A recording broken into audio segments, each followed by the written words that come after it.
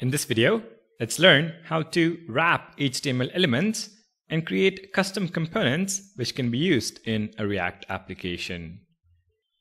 If you're building a design system or even a regular React app without relying on a UI component library, it is common to create basic elements like buttons and inputs with your own styling.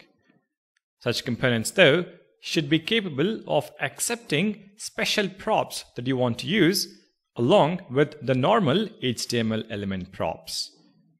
Let's see how to achieve that in this video.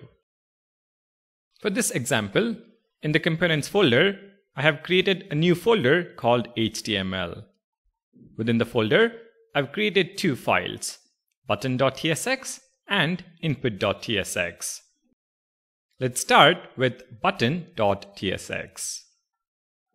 I've created a very simple component called custom button, which renders a button HTML element with label as the button text. What we need to do is pass in a prop that will affect how the button is styled. So at the top, type button props is an object, and we are going to specify a prop called variant. The value can be primary or secondary. Let's destructure this variant from props. Variant and props type is button props.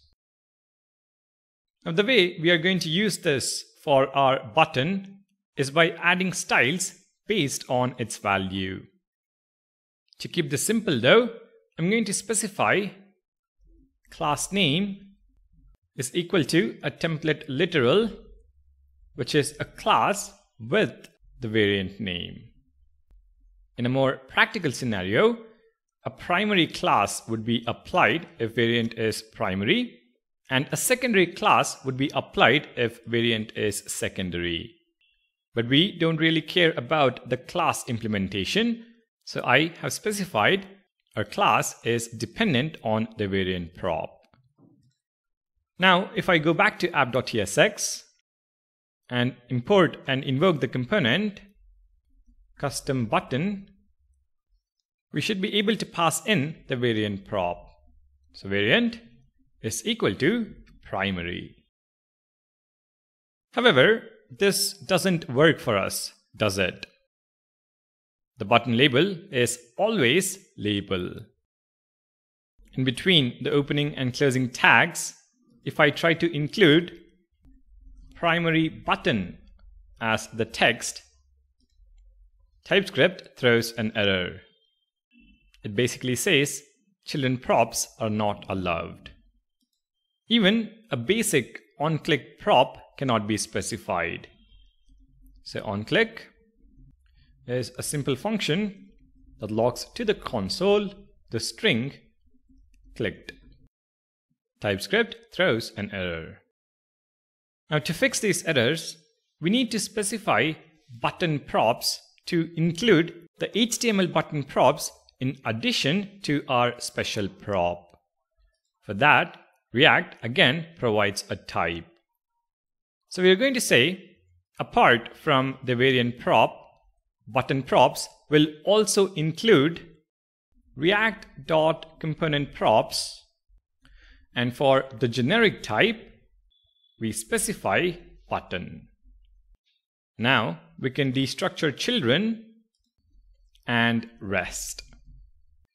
In the JSX, label can be replaced with children prop, and we spread rest of the props on the button element. So ... rest.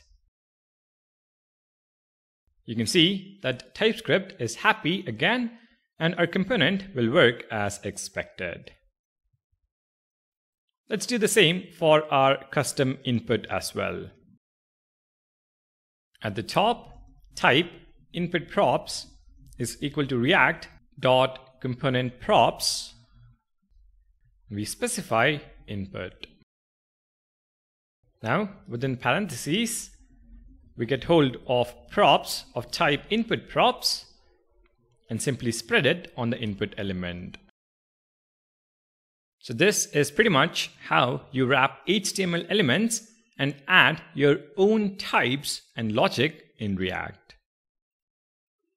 Now, one more important TypeScript feature that comes in handy when wrapping HTML elements is the omit keyword. Omit takes an object type and removes the specified properties. Let's look at an example. At the moment, the children type is react.reactNode, which comes from the HTML button element props. This allows us to pass in any React node type as children to the custom button element. So I can pass in div tag, primary button, div tag, and this would work. But let's say we want to restrict the children type to just strings. So back in button.tsx, in button props, we can specify children of type string. However, when we do this, you can see the type of children is an intersection of string and React node. Not really what we want. We need to tell TypeScript to leave out the children type from the HTML button element type. And for that, we can use omit. And the syntax is the omit keyword, angle brackets, the type from which we want to omit properties, which is the button element type. So that is going to be within angle brackets, and then a comma, followed by the type we want to omit, which is children.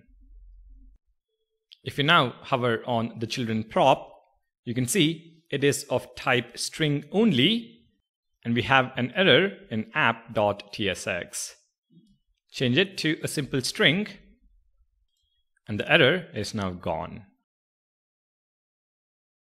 Omitting props is something you will come across when building design systems or components from scratch, so make sure you remember about this.